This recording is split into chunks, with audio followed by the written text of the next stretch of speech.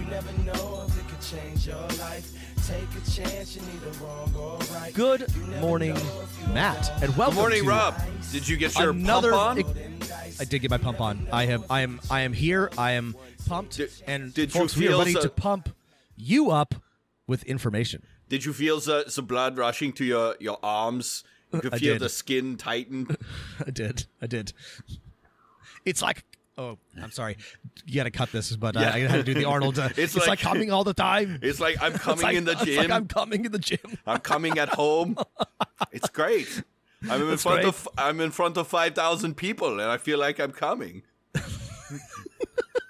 That man was governor of the ninth He was largest governor economy. of the state, and quite frankly, by all accounts, not a terrible one. That's how low the bar is for governorship. Anyway, hello. The show is something. I think it's called Dungeon Master if None. I'm Dungeon Master Matt. And I'm Dungeon Master Rob, and we've got a full docket for you today. There's been some pretty interesting news, which we're going to discuss, and then I think Matt has a special surprise I have a prepared surprise me, for you. which I love. I love surprises. I love surprises. I love surprises. Anyway, we're going to see what that's like. Rob doesn't know what's coming. He can't take an action. He is disadvantaged on. That's right. Dexterity saving throws. I'm at the end of the initiative order.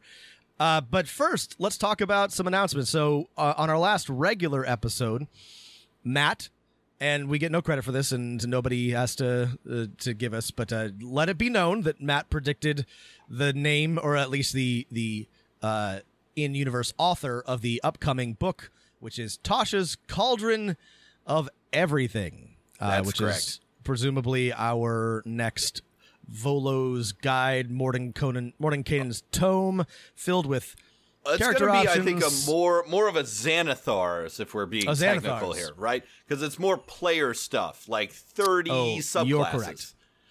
No monsters. That's right. Yeah, at least one new subclass for each of the 13. 22 new subclasses, 5 reprinted, not including artificer subclasses. There's some And you're going to get your armorer. Your armorer will be an official subclass, finally. official, finally. We like to see it. Some alternate class features, things to maybe boost up the ranger.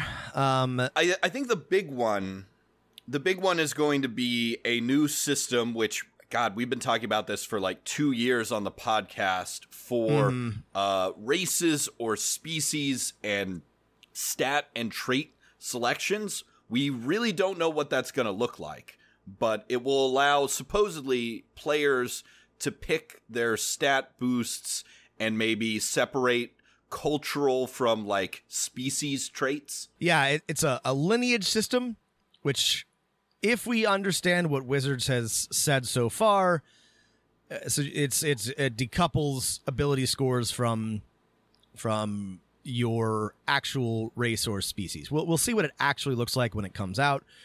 They're also removing negative ability scores from those that or negative racial modifiers from So those like that have an them. orc, Or kobold. kobold, which I Yeah. think are the only ones, and those are both from Volos. So that'll be interesting. And I assume this is official. This is canon again, to the extent that it matters. But yeah, I think that's this is now official play. You don't have to ask permission from your DM. Well, you do, but you don't have to like negotiate It's like a a little homebrew or easier, anything. yeah. Yeah. And then we talked about these before. This is cool. They're printing some new spells, including all those cool new conjuration spells that we talked about in Right. the UA a few weeks ago, months ago. I don't remember when that was, but I liked those. This is cool. I So think it adds. Go ahead. Here's one thing I didn't notice when we talked about those new conjuration spells, the ones that are summon instead of conjure. Unless they've changed it, summon phase spirit should let you summon like actual pixies, which have the ability, I think, to basically cast very high level spells.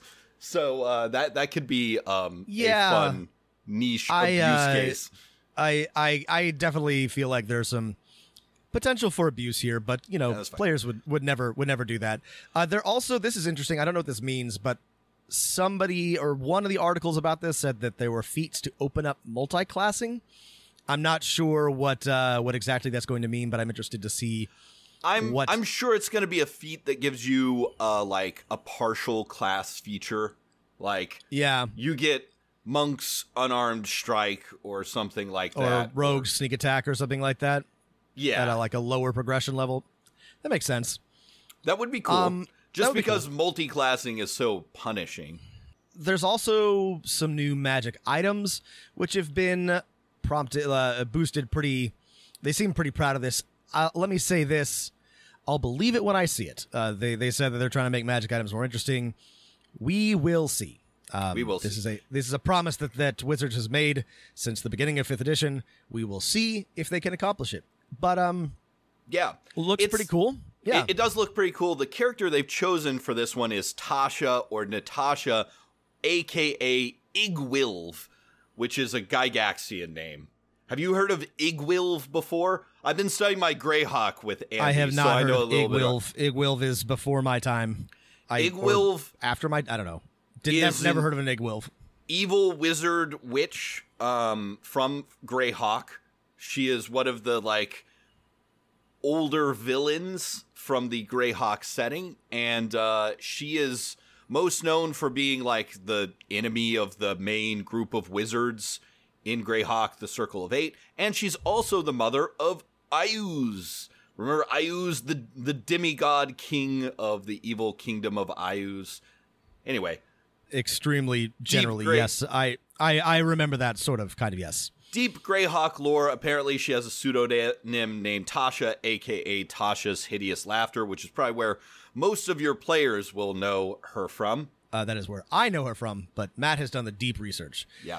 Igwilv is a much better name, I think, even though it's Gygaxian stupid. I like it. I wish we had Igwilv's cauldron of everything. Igwilv's Hideous Laughter, though, doesn't flow quite as well as Tasha's Irresistible Dance. Wait, is it? It's also Tasha's Irresistible Dance, right? Those are both her spells. I think so. And now, okay, I don't want to offend any Tashas that we have who are listening, but to me, like, Tasha is like the fantasy name, like for like a female gender like character, like, oh, what am I gonna call it? I gotta come up with a cool name that's a little relatable but also fantasy sounding. It's gonna be Tasha, right? I feel like I've read a bunch of bad fantasy novels where there's a Tasha character. Igwilv. It's weird. Igwilv is weird. There are also some things that were in Eberron that we liked are now going to make it to, I think, just general play. I mean, the Artificer class, but also is going to be repeated. Group patrons, which were a cool idea from Eberron. Again, not something that you necessarily need written up to do, but it's like your party is serving a dragon or an adventuring academy, Moorgrave University, right? Right, which is a cool idea and a useful thing. Also, sidekicks. I don't know if you remember these. Yeah, I remember we talked about the UA sidekick on the show. I guess they did end up in the Essentials kit, which yes, I never looked at that. I looked at it and I remember that. Now, one of the interesting things is apparently they said in one interview that the sidekicks could potentially be there for players to use as a character class. I'm interested to see how that will work because that was definitely not something that was in the UA. So broadly, Tasha's initially I was like, look at all these fucking reprints. What do I give a shit about that? But on further reflections, there's definitely some things to look forward to that I'm interested to see how they implement. Some cool new things. Ultimately, there's nothing. I'm not sure we're gonna see anything 100% new, which is always a disappointment and also kind of par for the course with Wizards these days. But the implementation is always kind of interesting somehow, and sometimes they make interesting changes at the last minute. Here's what I'm going to base my judgment on probably when it comes out, which is the one thing that is, I think, 100% new is this lineage system, which we never really got in a UA. And if it works, it'll be great. If it doesn't work, it'll be a huge disappointment. I mean, it would be hard to fuck this up because about 1,000 people have come up with really good homebrew attribute systems. Like, it's actually not super hard to do. That being said, if anybody can fuck it up, it's probably Wizards. Yeah. So what? 1 billion different third-party creators have tried this, and you can find them all on the DM's Guild, or even just by Googling alternate, racial system or something like that. Yeah. And other D&D adjacent games have this. It is not actually like all that difficult to do. It is the game is balanced very well. It is hard just based on ability scores to break anything. It's a small difference, but without the like 1.5 modifiers and other modifiers of previous editions, like if your orc has 18 strength and your human buddy has 16, it's not actually gonna shatter the game mechanics. But we'll see what happens. I am interested to see how this pans out. I don't think Wizards has ever added enough stuff in any one book, and the book's released slowly, that it ever feels like bloat, which is, I don't know, kind of a made-up word that RPG commentators talk about a lot. Are there too many extra rules? Is the system becoming this too reminds me, Matt, encumbered? We should probably someday just do a whole episode on the Tome of Battle, which is sort of the primary document for the death of 3.5 and the hatred of rules bloat and the Marshall versus caster dynamic. But that was one book, I actually really like the Tome of Battle. I love the Tome of Battle. Maybe I really don't think that it broke the game, but no. I don't know. It was fun. It let marshals do cool things and not like all that. Anyway, well, we should do a whole episode on it just for fun so that people know the history. But I think Wizards is very, very gun shy about putting out anything that radical or chunky. And so nothing they've put out has been all that dramatic. Though, they're not shy about breaking things. Like Samurai and Arcane Archer still don't really work all that well, and that was like they broke them between the UA and the actual book, which was release a errata or something, but no, there's that's fine. Whatever, just deal with it. Just deal with it. Just no one play these classes that everyone wants to play. It's fine. One cool thing that would be I guess new is a reprint or a rework of the Bladesinger, which was one of the very, very, very early subclasses in Sword Coast Adventurer's Guide. So I'm curious to see what that looks like. Maybe they'll reprint those tasty martial hybrid cantrips, Green Flame Blade. And some of those are good. They're good. I like some of them. They're good, especially if you want to play a mix them up spell sword character. Anyway, so that's one thing I'm keeping my eye on. But yeah, so we know a lot about Tasha's, but there's still a lot to be seen. November 17th, 2020. November 17th. So keep your... We'll be here with a review of it. Keep your third eye peeled. Yes. Keep your arcane eye on the... Yeah.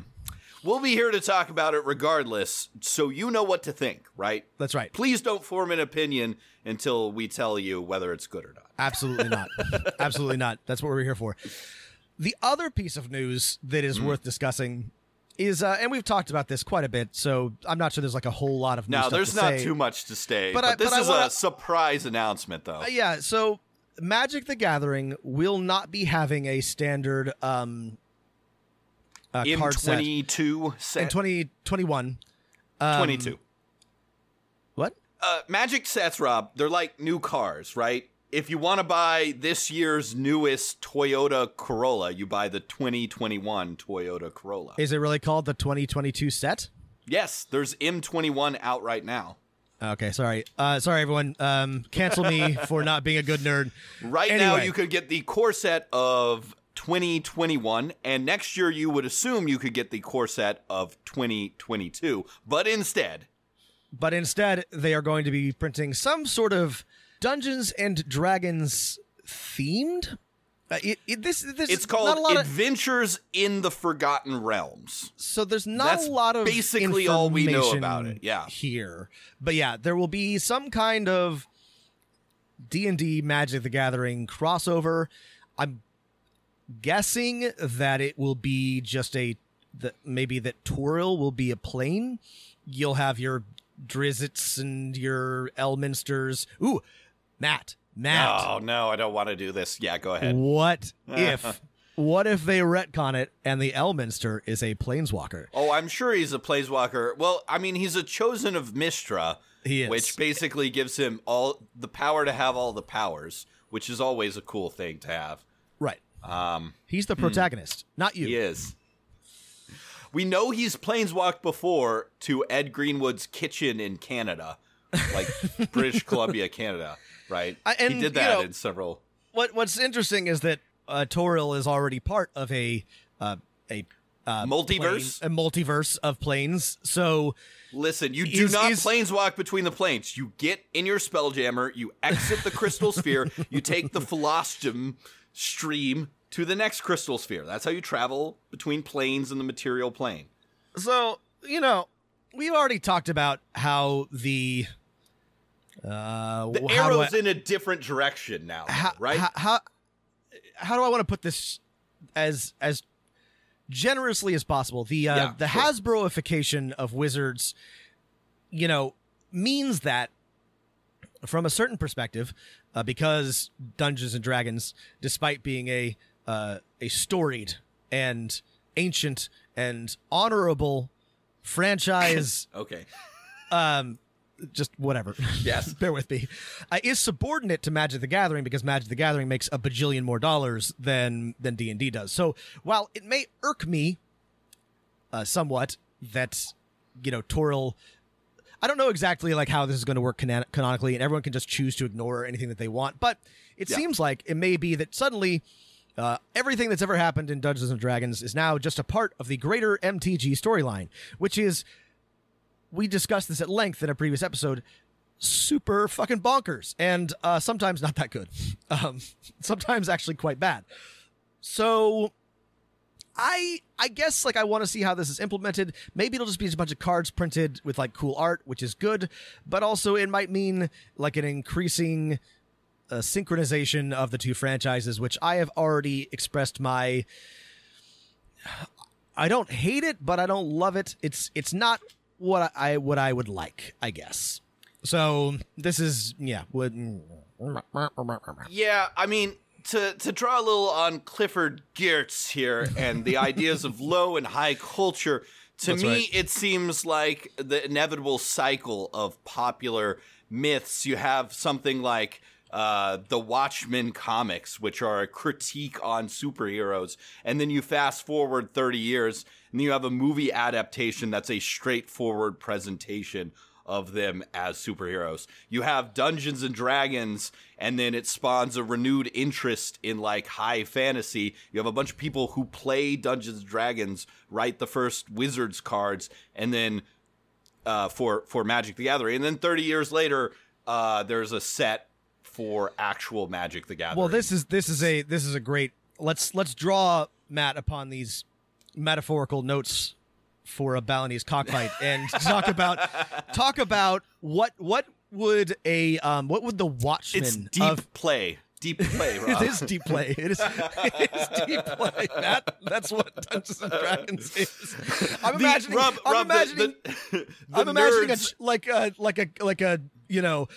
a Clifford Geertz coming and sitting in on my D&D sessions and writing up this deep analytical discussion of how it informs our society.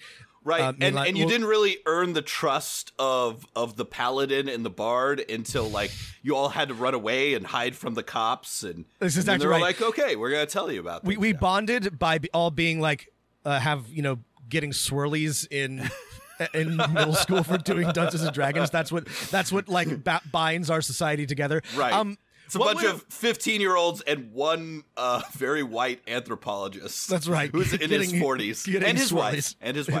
His wife. What would the Watchmen of Dungeons and Dragons look like? What if someone were going to try to do a high art of D&D? What would that be? The low art of it, I think, for kids was Adventure Time.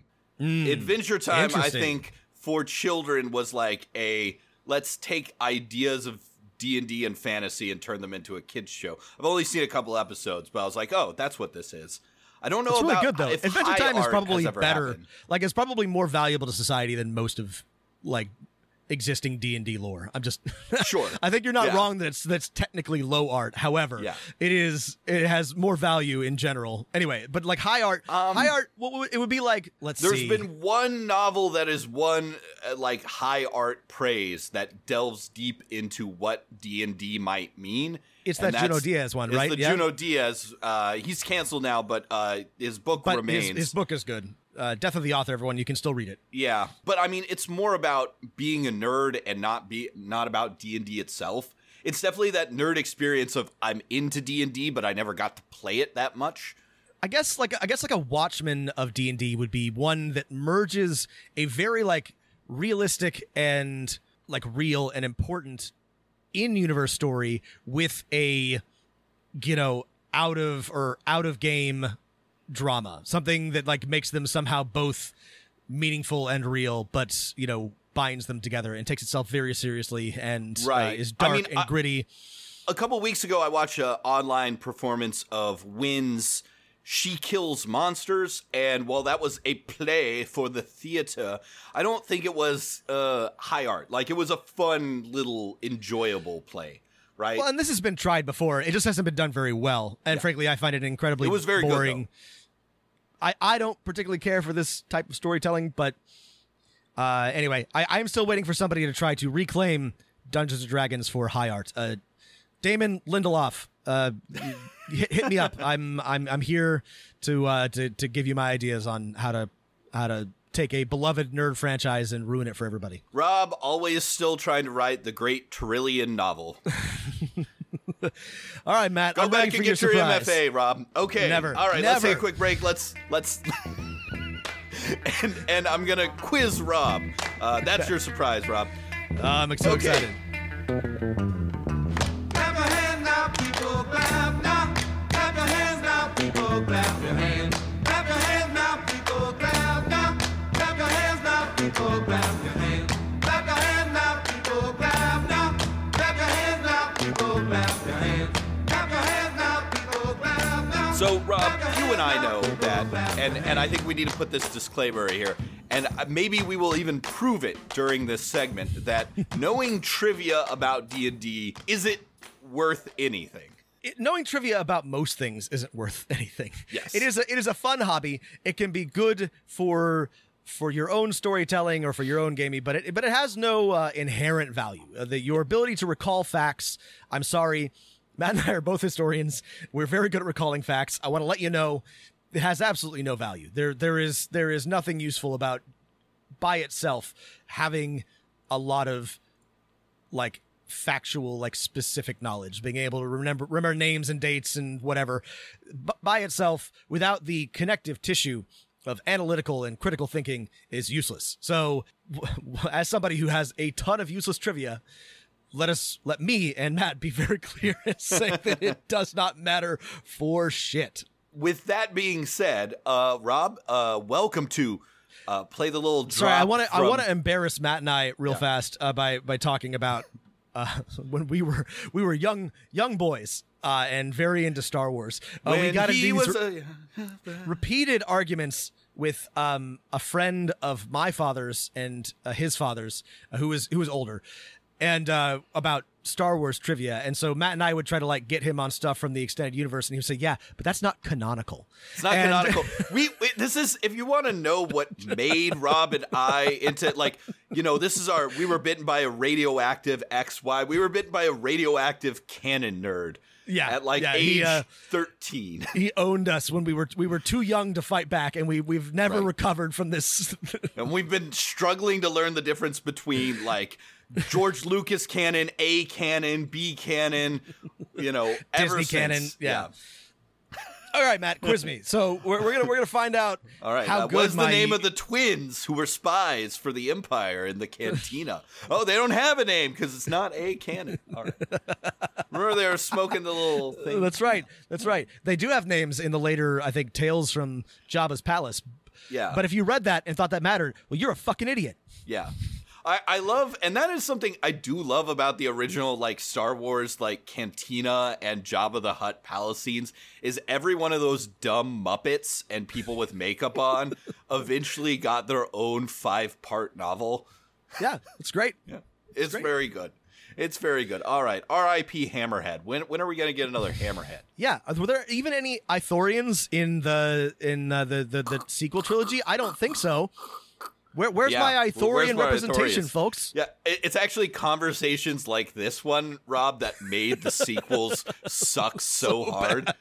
That we personally are the reason why the sequel trilogy was bad. It's our just fault. wanted a good movie. I think we got maybe half of one good movie out of the 3. Maybe in the middle one. I'm going to say 1.25 to 1.5 good movies, all taken together. I bet if you cut big chunks of the first and last one, the last two. If you cut big chunks of the last two and a lot of the first one and really like aggressively stitch them together, I bet you have like a good movie there. Yeah. Don't get mad at us. Sorry, friends. Okay, anyway, Rob, here's your first question. So play the Who Wants to Be a Millionaire drop. And here's your first question. Okay, Rob, if you have a creature between yourself and a target of a ranged attack or a ranged spell attack, what modifier do you add to the attack roll? What does the target have? The target has +2 to their armor class because they have cover. All right, we're going to have to get much tougher here. Okay, yes, good. I forget about cover all the time. Yeah, right? By the way, I also want to be clear. Just because I know this rule does not mean that I remember to implement it. It is actually one of the rules that I either intentionally leave out or I just forget about the most often. I find myself forgetting about cover a lot because we often don't use maps at my tables these days. And also, yeah, it's fine. Also, it's my players always forget, thing. And I feel bad if someone's like, I'm going to shoot at this person. I'm like, yeah, but they've got cover. It just, especially if they're super excited to make their attack. I don't know.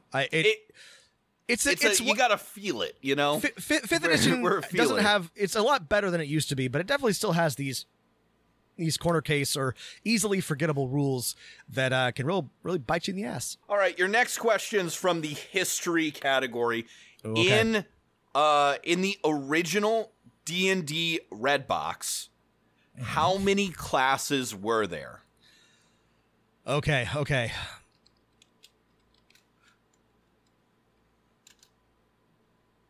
right, I want to own how bad I'm going to be at this. So I'm gonna say I think that there were fighter, rogue, wizard, and I know that ranger was a later addition. I want to say paladin, so 4. Is that right?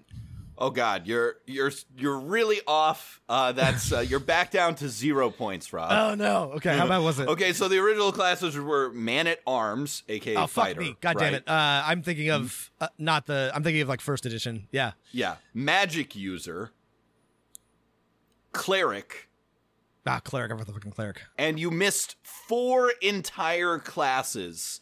I just remember. I remember that my bow, my axe, or etc. etc. To give you a hint, what? They're not classes anymore, and haven't been for a long time. I don't know what they are. You have to tell me. I don't know anything about the red box. Oh, that's right, because they were racial classes. Elf, dwarf, halfling, halfling. Yeah, that's right. I'm sorry. I was thinking of first edition. Yeah, sorry. My early D&D knowledge is pretty limited, so if Matt put a lot of these in here, I'm gonna fuck it up. Not only early D&D, you'll be okay. But that's okay. Okay. Early D&D was very different. We've come a long way. Okay. All right. So I'm 1 for 1, which is a good a start as I could expect. This is an easy one. These are all, I thought, softballs at the beginning, but maybe not. Who is the creator of the orcs? Like in universe? In universe, I guess, let's say, the Forgotten Realms. Is it Gruumsh? It is Gruumsh, the one-eyed. The one-eyed. There you go. All right, you're back on the board with 200 points. All right. I don't think I've ever done anything interesting with Grumsh in any so of my I once campaigns. actually I think this was a game that you ran, but I once played a Rage Prophet, which was the Rage which was a Prophet. prestige class from 3.5, where you needed levels in Barbarian and Oracle, and you were a kind of like a raging like spirit summoner, but you had to follow. I think you were encouraged to follow Grumsh, like they were mostly like orc, which was a really cool idea in my head, but in practice was an absolute garbage class. Anyway, so that is, and I think like a lot of them put their eyes out. Anyway, so that's all I remember about Grumsh. That's basically my lore interaction with the creator of the orcs. Okay, we're back to rules questions, Rob. Okay. A monster is immune to damage from non-magical bludgeoning weapons. The monster falls 100 feet. Does the monster take damage from falling?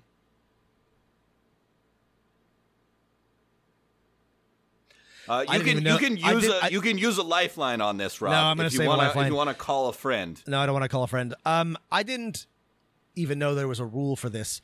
I'm going to go ahead and just tell you how I would rule as a dungeon master, which is that yes, they do take damage from falling. However, I can see that perhaps rules as written that might not be the case. What do the official rules say? Rules as written, yes, they would take damage. Your instincts and the rules actually line up in this case because falling is not a weapon attack. Falling, it's not a weapon attack. Okay, that's kind of what I thought, but I was okay. Cool. All right. Otherwise, I'm glad that makes sense that would also be something that I would not be surprised was the other way around. But yeah. If it was the other way around, I would definitely like have an evil villain that has a bunch of monsters who are immune to bludgeoning damage in his or her service, and like drops them like paratroopers on the They city just, bounce out of off his the ground. flying castle Well, or something like that. Physically. Like what hurts you? I mean, just like if your skin is immune to like bludgeoning, like it still rattles around your insides. Like Luke Cage couldn't like jump out of an airplane and not die, even though like his skin would be intact. Like his insides would be liquefied, right? I don't know. That's just like how physics works. He could do it if it looked cool, I guess. Sorry, I don't know why I'm trying to apply physics to comic books. Luke Cage. All right, let's see. We're back to a history question. Okay. Basic question. Dungeons & Dragons came out in what year? Fuck if I know. Hang on, I'm going to guess. Let's see if you can get close. I'll give it to you if you can get within 2 years. 1978. Ooh, that's no cigar for Rob. 1974. What? Yeah. I'm so bad at this. I'm really everything prior to like second edition just sort of like runs together in my mind. I don't know a goddamn thing. Well, yeah, that's fine. That's okay. What we want to demonstrate here is how little this shit matters. I also want to let everybody know I have a pretty dim opinion of early versions of Dungeons and Dragons. Sorry to you big Gygax heads out there. It was garbage. It sucked. I wouldn't play it. Just letting you know. Sorry. Okay, let's do another lore question that Rob will hate. I can't wait for this. Okay. In the Forgotten Realms, the ranger, Drizzt Do'Urden, has an animal companion, a black panther. What is that animal companion's name? Oh, fuck me. I have read at least one Drizzt book. And see, this is the bad thing. I have never read a Drizzt book. So I should know. You should know. His animal companion's name, I'm never going to remember it. Does he talk to his animal companion in the book? Don't remember. He's got it like doesn't he like summon it from an onyx figurine? I don't fucking remember. What is it? I'm going to be mad when you tell it to me, but what is it? And I know I can probably barely say this. It's Gwynhwyvar. Yeah, okay, I wasn't going to remember that. Spelled all Welsh-like. Welsh-like. Gwynhwyvar. Yep. That's Panther. Hey, maybe we'll see some Drizzt as we're visiting his home in Icewind Dale. I forgot to mention when we were talking. we were talking about it, but one cool thing, not Drizzt specifically, but we might get some good art from the MTG cards. That would be cool. Though, if they really wanted to make us mad, they just reprint art from existing D&D books or D&D properties, which is what they might do. That's exactly kind of lazy shit that Wizards would do. Prove me wrong, Wizards. Prove me wrong. Yep. Okay, here's another rules question, Rob. Can you attack or use the attack action from prone? In 5th edition, sorry. Clarify. Rules questions are all 5th edition. You can, at disadvantage. Ooh, nicely done, Rob. Rob, you give yourself not enough credit for knowing the intricacies of the rules. Unfortunately, not that you need to know. I unfortunately know the rules a lot better than I need to, but yes, I guess I do know the rules. Okay, yeah. That's right? Yes, Yep, you can, that's but right. at disadvantage. That Yeah. is absolutely exactly the correct answer. All right. Here's another sort of history question, Rob. A boat on the river Oceanus leaves Arborea at 10 a.m.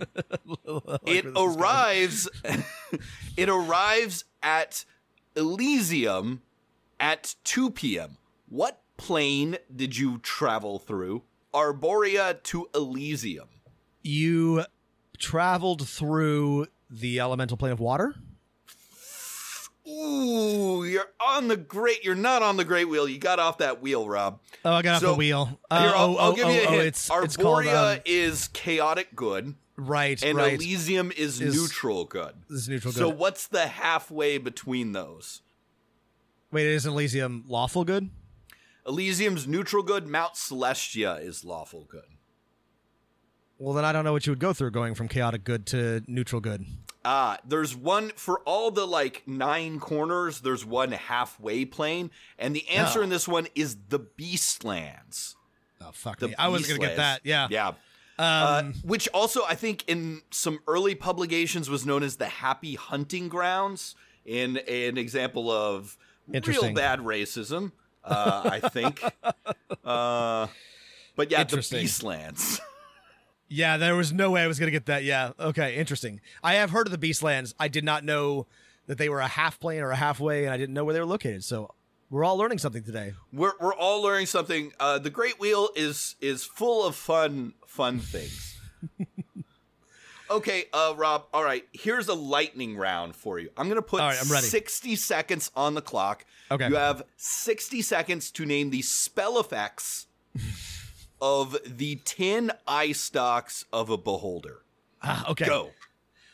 One is disintegrate. One is paralyze. One is petrify. One is straight up death ray. Let's see. Paralyze, petrify, paralyze, petrify, disintegrate, instant death. Got that. One does fire damage. What is that? Is that 5? 30 seconds. You've got 4. One is a ray of frost.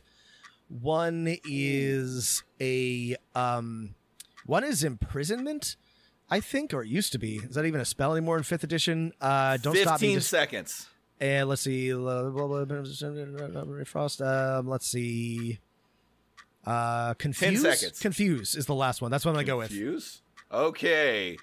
You've got let's see. I've got 9 guesses from you. Maybe I missed one. That sounds right. And yeah, I got, okay, time is up. All right. I was counting on my hands, but I was sure you were going to get this, Rob, because you were on a roll. In the first 10 seconds, you got correctly right. I just remember. The thing is, I remember all the ones I've died to, but you missed. I'm gonna tell you right now. You got 4 points. Okay, that's 4 right. out of 10. I can live with that. So that's a failing grade, but that's okay. There's this pass-fail course. You can bring it up. Just write the professor. What are they? Wait, what are the other ones then? Okay, so the ones you got correctly are Death Ray, Disintegration Ray, Petrification Ray, and I believe Sleep Ray. Okay, the I didn't ones say you sleep got ray. I'm wrong. gonna go ahead and never own mind. that I didn't say that. I That's said okay. paralyzed. Paralyzed. So even worse. Paralyzed was correct. Paralyzed okay. was correct. Okay, so you got those 4 right. The ones that are not on there that you said were confusion, imprisonment, frost, No, I said and fire. confuse. I said confuse. I said imprisonment. Yeah, neither of those are on there. Oh, sorry. Okay, so So what here are the other ones then? are the correct rays: Charm Ray, Charm Person, Paralyzing Ray. I said paralyzed. 8. You got that one right. I'm going Sorry. through them all. Sorry. Oh, Fear okay, ray. sorry. Fear Oh, ray. fear. Slowing ray. Innervation slowing. ray. Telekinetic ray. Sleep ray. Petrification ray. Disintegration ray. Death ray. So you got all the man. big hitters. Oh, man. You I forgot missed about some of the innervation. little ones. Forgot about slow. Okay. Charm. Yeah. Charm. Okay. Well, yeah. Like I said. Bonus question. What does the main eye do? I'm sure you know this. The main eye has true seeing, right? Or Oh no. sees through illusions. Oh, no, Rob. Oh no, Rob. It's a anti-magic field. Oh, fuck. That's right. Whatever. Again, beholders. I hate not beholders. important. You can look at the I stats. hate beholders. I kind of do too, though. I love, and we'll save this maybe for our Spelljammer episode. Beholders have giant organic ships in Spelljammer, and that also have eye stalks, which is super cool. They're mostly just like a really well-designed monster that is incredibly difficult and unfun to fight and has a ton of like random like effects.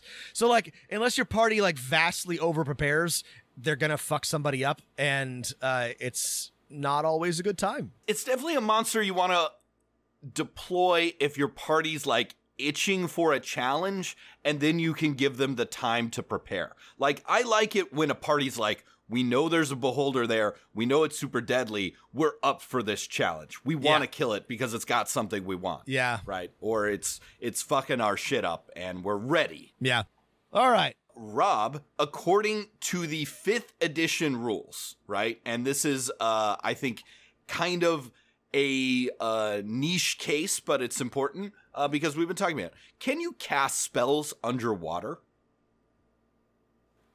You can cast spells underwater if you are able to, I guess, meet the somatic and verbal components. So I don't know. I guess the answer is yes, but, which probably isn't correct. It depends on whether or not you are able to speak and or move underwater.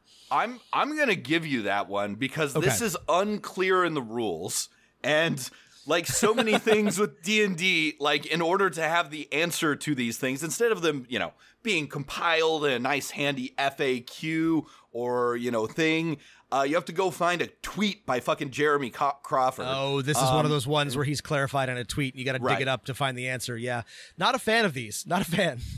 So being underwater does not prevent spellcasting, and the ruling seems to be yes. There's no real conditional. I mean, I would say maybe you have to be able to breathe or some way operate underwater if you want to use a verbal component. Yeah, I mean, like, logically, if you can't speak, you can't cast a verbal spell, so you would have to have water breathing. But otherwise, I can't think of any reason why you wouldn't be able to cast. There's no, like, the spells don't come with any above water, below water, you know, components. So that's interesting.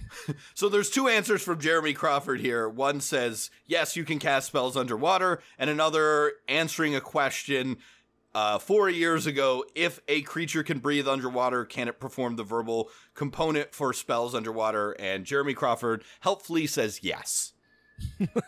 Okay. So that's all clarified. All right. We're all good and ready there. All on the same page here. Okay. Okay, I think it's time for another fun history question here. Okay, I'm ready. Okay, so Rob, in order, and I know how much you love the Forgotten Realms. This is I'm already gonna fuck this up. I can't wait. Can you name the gods or goddesses of magic in order from creation to the current timeline? Oh, I actually had a subplot about this in one of my games that I actually ran. So, oh god, though, I can't remember the name of the first one who was, let's see. There was one god, and they all have like same sounding names. You're on the right track. I'm telling you right now, you're on the right track, and this is something I would never fucking remember. I can't remember. It was very close to Mystra, but it wasn't Mystra. There was that one, and then he or she died and passed their mantle on to the second Mystra, who during the time of troubles was killed and passed on her mantle to a mage named Midnight, who then became the new Mystra. which is who then also disappeared during the spell plague and died, but didn't actually die and is now back as still Mystra, I think. I'm probably missing a god of magic in there somewhere, but like that's what I remember of this particular. This is like maybe the only part of Forgotten Realms that I've ever paid any attention to. And as you can tell, I still don't know it that well. Still fucking understand it. Neither do I. I think all of those answers are correct, other than before Mystra, there was a Mistril. God but you basically damn, got that being Mistril. like, oh, there's one that's different. Who thought name. that was a good fucking idea? Mistril. I just like, I knew it was so close, but I couldn't remember. Yeah, I was interested in this because I think there's actually one piece of Forgotten Realms lore that I think is kind of interesting. I like, this is a bit like, I think it kind of tickles me when they explain rules or universe retcons within universe stuff. So I'm always interested in the time of troubles and the spell plague and all this stuff. And so Mystra is by some accounts, you know, the most powerful god because she controls the weave. And so, you know, there's some interesting stuff happening with her and the gods in general, but still kind of doesn't make any sense. Still kind of like really incomprehensible, but yeah. This one is not as hard as it sounds. Okay, we'll see. Rob, I need the rules explanation, or, you know, basically explain what it is. How do you calculate THAC0? THAC0. It's the roll that you need to hit armor class 0. That's what it stands for. To hit armor class 0. So the lower the number, the better your THAC0 is. Right? That is correct. Okay. Right. If a player character has a THAC0 of 10, right? And they roll a 12, right? That means they can hit what? And they can hit an armor class -2, right? Yes. Yeah. You got it. You understand THAC0. It's not that hard. It's not that however, hard. We're glad it's gone because it's still kind of confusing. Actually that complicated. However, it is so counterintuitive that it's just so hard to explain that there's no reason to do it that way. That's just that's our opinion. You can disagree with us, but yeah, it is too complicated. Not a lot of THAC0 defenders still running around, are there? Like that's an old like war game legacy thing, which again it works fine in a war game, but like just make it easy for people, you know. Yeah. All right, Rob, maybe previewing our episode, another lore question on a Spelljammer.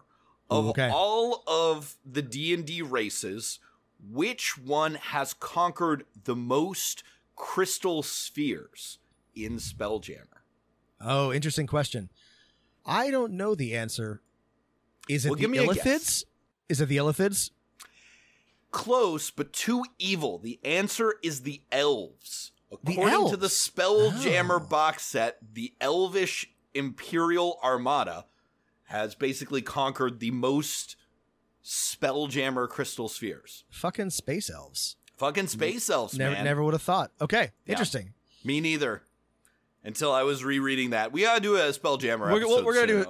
I think put a pin in it for next week. Let's do a Spelljammer episode. I've been meaning to do this forever. Yeah. Okay. Interesting. Elves. Okay. Last 5th edition rules question, Rob, and I think it's an easy one. I guess we'll find out.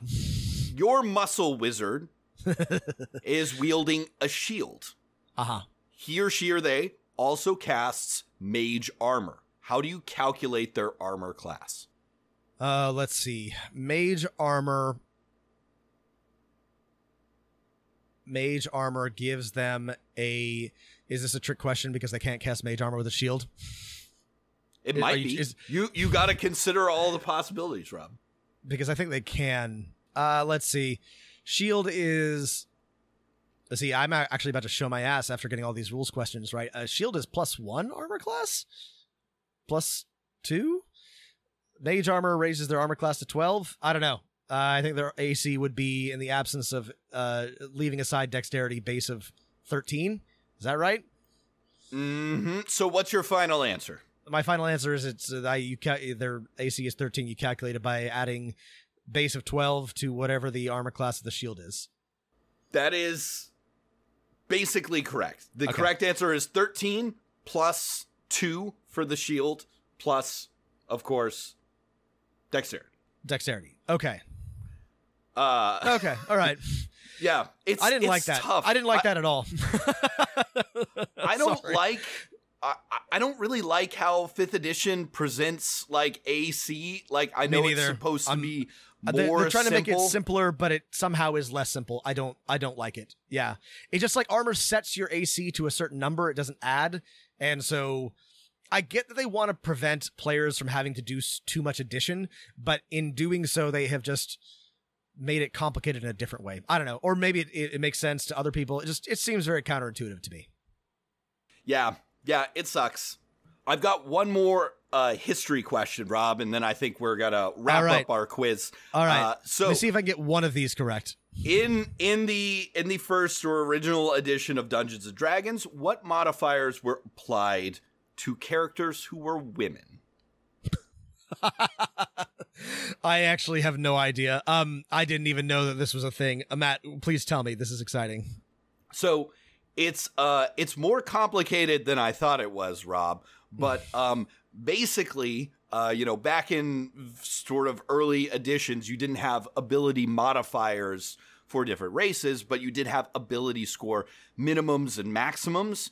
And for, as listed in the game, for female characters, for most races, they had a lower maximum for strength for female characters that ranged from 3 to 1, except for half-orcs, which female half-orcs were allowed to have the same maximum strength.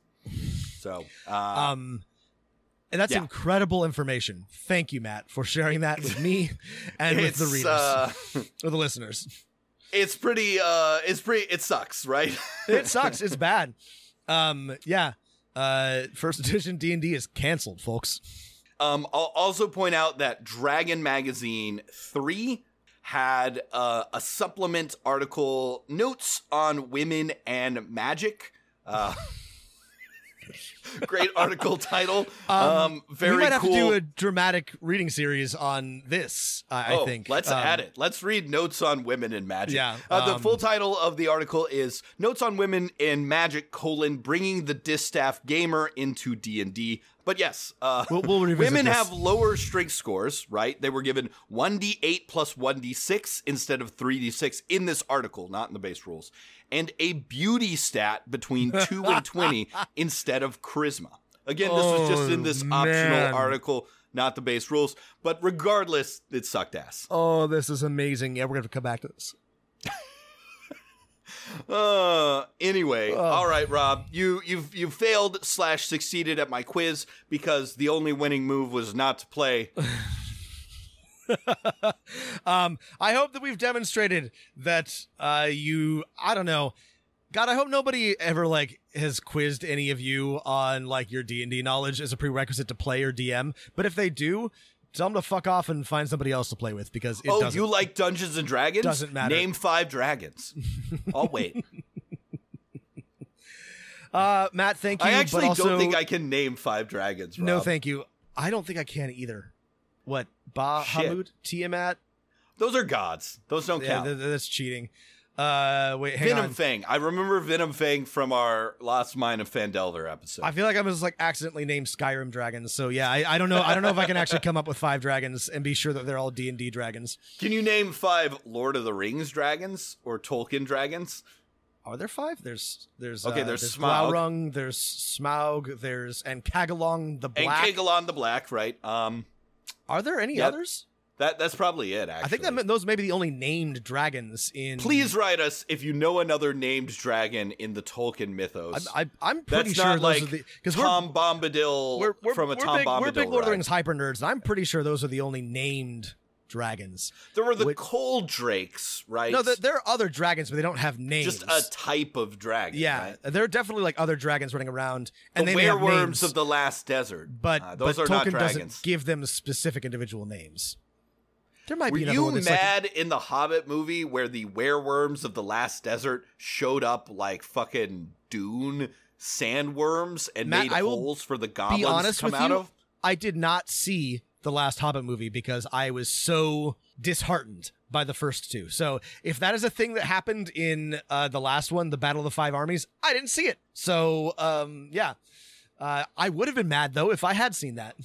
I want to point out that Rob and I, despite being lore hyper nerds for all these things like Lord of the Rings and Star Wars, we're mad that The Hobbit, we didn't like the Hobbit movies because they were bad movies. They were not fun to watch. They were not entertaining or making us feel things. Pissed at the Lord of the Rings movies. In fact, I love them because they like left out Tom Bombadil or The Scouring of the Shire. Like, they were great movies and I liked them. The Hobbit movies tried to include every fucking thing and ruined it, and they were bad. Yeah, they sucked. We don't like bad movies. They sucked. They were real bad. Okay, speaking of, like, I think this is an appropriate letter for this episode. Speaking of lore you shouldn't know, episode title. Here's a question about some deep pulls from Dungeons & Dragons. Here's our letter. Dear Matt and Rob, I've been going through the Dragonlance audiobooks again, and I can't help but want to run this for my players. How would I best go about doing this? Is there a modern 5e campaign that I could tweak, or would it be better to create my own adventure campaign heavily inspired by Dragonlance? Thank you much, Jeremiah. This is interesting. I read all what's your feelings, I read all the Dragonlance books as a young lad. Rob, I think we should revisit these maybe for we the should. podcast. I gotta be honest, even then I was kind of like on them. I don't think they're bad. I just don't think they're very, I don't know, they feel kind of like sort of Shannara. They're just like very, very generic fantasy, and that's all well and good, but I don't not super enthused about any of them, but I read them all, and I mean, I think they're like maybe the best of their era, like D&D for sure. Yeah, spin-off. That doesn't make them good, but they were far superior to the very alternatives. enjoyable. Yeah. And I know lots of people from our listener here to Jeremiah to what's that big beefy man who loves D&D? Joe Maglianello is like, big Dragonlance fan. Yeah. I mean, lots of people really have warm feelings in their hearts for writing dragons is pretty cool. Dragons of Autumn Twilight, Dragons of Summer Moons, Dragons of New Moons, Dragons Breaking Dawn. Have looked up to Raistlin Majir as a I don't know. Tanis Half-Elven. Some sort of Hasselhoff Burrfoot. That's right. They're fine. They got good names. They're vaguely an interesting adventuring party. Sorry. Did I say Hasselhoff? I think you said Hasselhoff. Tasselhoff. Tasselhoff. Yeah. Tasselhoff. It's fine. Yeah. They're fine. I don't know. Okay, Yeah, they're fine. I feel like going back to them, I don't know what I would expect. We should revisit them because I'm just like trying to remember like what nearly 2 decades since they're read about. I mean, riding dragons is cool. Having lances, being a dragon lancer, that's neat. That's a cool thing. So to answer Jeremiah's question, right? If I were to run this, would you adapt a campaign based on it? I would not follow the books very closely. And I say that because I don't remember what the books are about. I would say feel free to draw upon the world and the lore, and definitely lean into the whole dragons are common and people ride them and fight on them. I don't know. I make that like sort of a central part of the campaign. But without revisiting the books, I could not give you very useful advice on how to adapt that. To build on Rob's answers, not for 5th edition or I think for 4th or 3rd, but for earlier editions, there are a ton, and all available on the DM's Guild setting books for Dragonlance, right? So if you want to set a campaign in the Dragonlance lore, it's basically one of your best supported campaign settings, right? Stats and stuff, you'll have to convert to 5th edition. Again, we don't think that's too difficult. You could always find something from 5th edition that fits, but there is a ton of information about the Dragonlance world. There's even a Spelljammer book for Dragonlance, Kryn Space. So if you want to build a campaign in the Dragonlance world, you have a ton of resources to support you. What about this question? Because I feel like this is a more general question, Rob. We read a fantasy book, we like it, we want to run it for our players. Is that an instinct we should follow, or what things should we think about as we do that? I mean, this happens to me a lot, but more it's what about this do I like? Because I more often when I am reading fantasy these days, it immediately feels like this would not work as a campaign setting or a campaign by itself. However, there are these themes and ideas that I like, which I would like to steal from, because novels have a existing character list and storyline, and usually the world is centered on those people and that story, and so that makes it sort of difficult to directly use for a campaign setting. But I do often read things and get excited about how could I adapt this, or how could I create something that is heavily inspired by this book.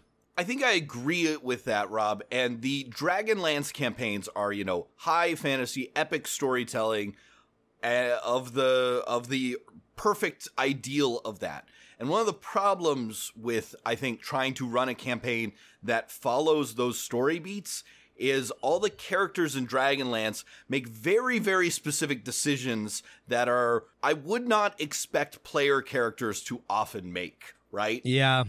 Very much based on... I've read about people running shadow Critical Role campaigns, right, and trying to follow the path of the Critical Role team, but that for the same reason doesn't work, right? Right. They don't make the same decisions. Your players can't be expected to have the same relationships and go in the same places and do the same things, and so it is challenging, I think, to sometimes adapt specific stories unless they have a very, very rich world and a lot of... I mean, this is even hard when you try to, like... I mean, I have tried to run or play in multiple Lord of the Rings campaigns, and that's hard because, like, at every point in the history, somebody very important is doing something that matters, and so you're always just a sideshow? I don't know. Right. If you wanted to, like, run the core story of Dragonlance about the heroes who save the world and defeat the evil dragons, I think you could do that, right? Take the same overarching threat, right? Evil dragons, or I forget exactly what it was.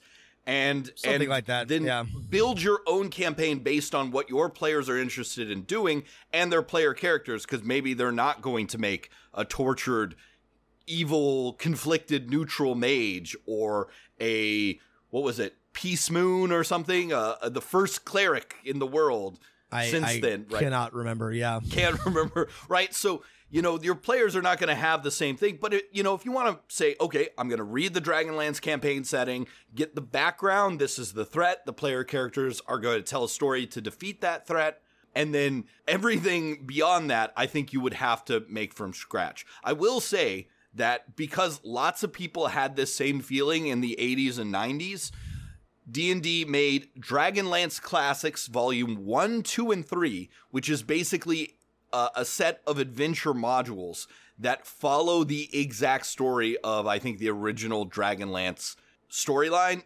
I do not recommend using them. They are poorly written, but they do exactly what you're asking. I don't think anyone would have fun playing them. I did not know that. I didn't know people tried to do Critical Role shadow campaigns. That just sounds like a terrible idea.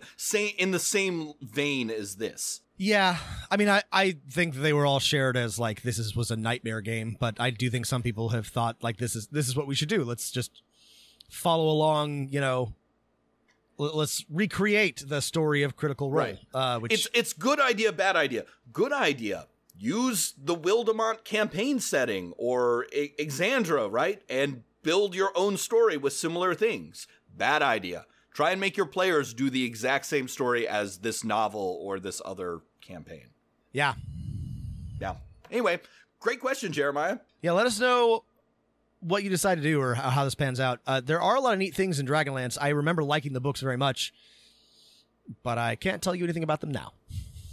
I unfortunately, of all the fantasy series that I have read, I did not retain much of that. So we might have to revisit Dragonlance as a setting and as a series and come back.